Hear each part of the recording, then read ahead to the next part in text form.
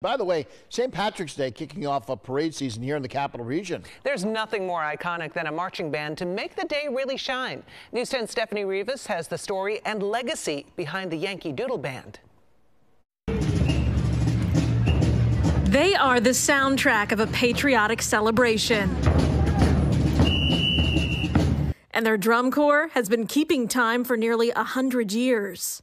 When I started back in 1960 pulling the drum, I had so much of the veterans, talking to me that it just made me feel just so great to be part of it. Their legacy started at the American Legion Post 471 in Rensselaer in 1927. They asked me if I'd try out, and after the first parade, I was hooked on it.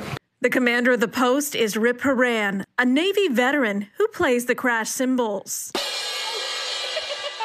Every Thursday night, they have some of those laughs and rehearse. You don't have to be part of the Legion to be part of the band. They say the doors are open for new members, musicians of all ages and experience level. So my very first parade, I hold the drum, which is how most kids in the band start, kind of like a rite of passage. It is the largest bass drum in any parade that we've ever seen. Actually have a special cart for it, so it requires a drum puller.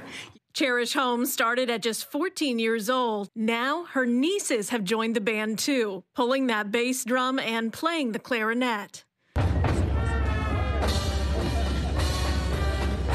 We have a lot of families in the band that are multiple generations. I would say at any one time, there could be 3 generations marching in the parade together. For them, it's all about celebrating veterans and a sense of community. So they too, would bring out to their sons and later on daughters what it meant, and then bring it out to the community as, I'd say, maybe ambassadors.